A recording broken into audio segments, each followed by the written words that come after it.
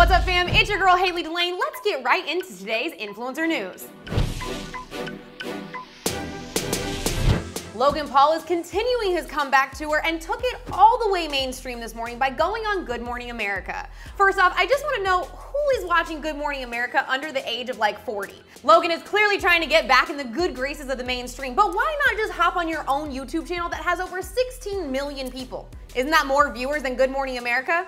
But anyway, Logan sat down with the OG Michael Strahan to chat about everything that's happened since the release of his Suicide Forest video. I'll start by saying that I actually liked the interview a bit more than expected. Logan tells Michael that ironically enough, since dropping the video, he's been told multiple times to kill himself. He said that the hate has been really challenging, but on some level, he does believe that he deserves it. I believe it happened for a reason, and I think that reason is so I could take this experience, learn from it, spread the message the right way about suicide prevention and suicide prevention awareness. Logan made an interesting point in the interview as well and clarifies that he doesn't and has never intended to make content for kids. He is 22 and says that he cusses and makes jokes that are inappropriate in his videos, but his goal has always been to make content for people his age. It's odd because, Michael, I'm 22 years old. It's not like I'm making content necessarily for kids.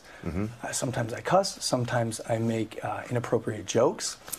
I want to make jokes that kids my age are gonna like. I'm my own demographic. Which sounds fair to me. Logan also says that he thinks parents should be monitoring what their kids are watching more. He says that when he meets fans under 12 and their parents, he questions the parents for allowing their kids to watch him. And the parents' response is, "What am I gonna do?" Sounds like an interesting parenting style. All in all, do I think this one interview will change everything for Logan? No. Does it help win over some of the non-social media peeps? Yeah, I'm sure it does.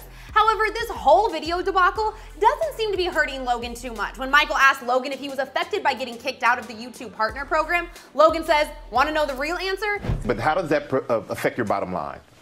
Want to know the real answer? Yeah. It hurts, but it's not like I'm drowning.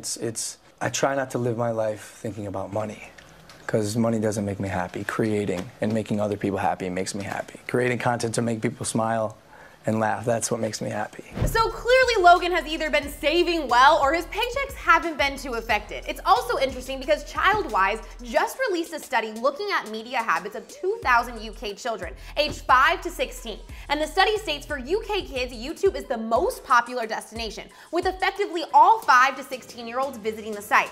But get this, Zoella has lost her top YouTuber slot to Logan Paul, even with all the Suicide Forest drama. So I'm curious to hear from you guys. Do you think this interview will save Logan from YouTube extinction? Or are you ready for Logan to continue his regularly scheduled programming? Let me know.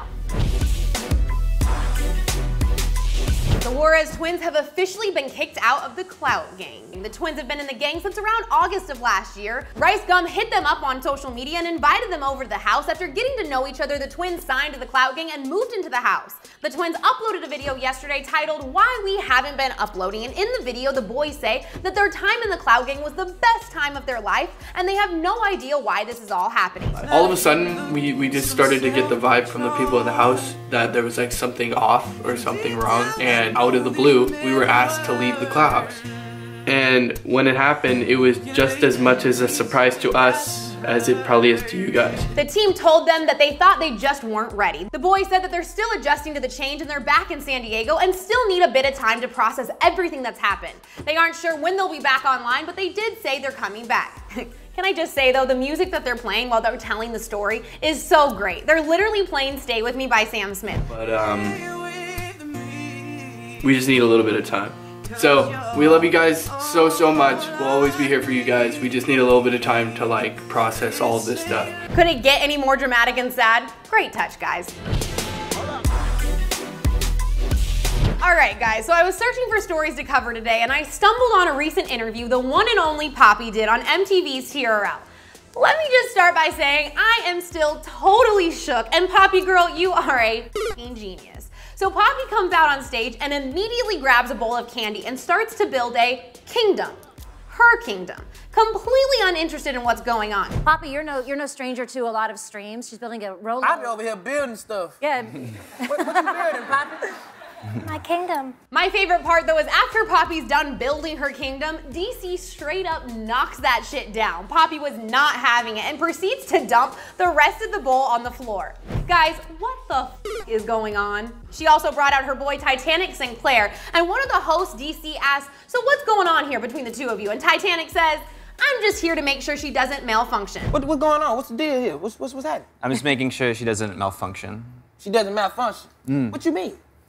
I'm like a technician, and so I make sure things run smoothly.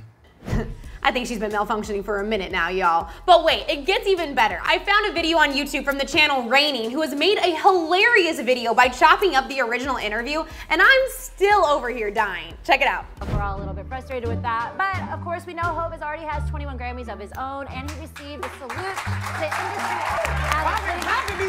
Yeah. Our countdown continues throughout the entire show.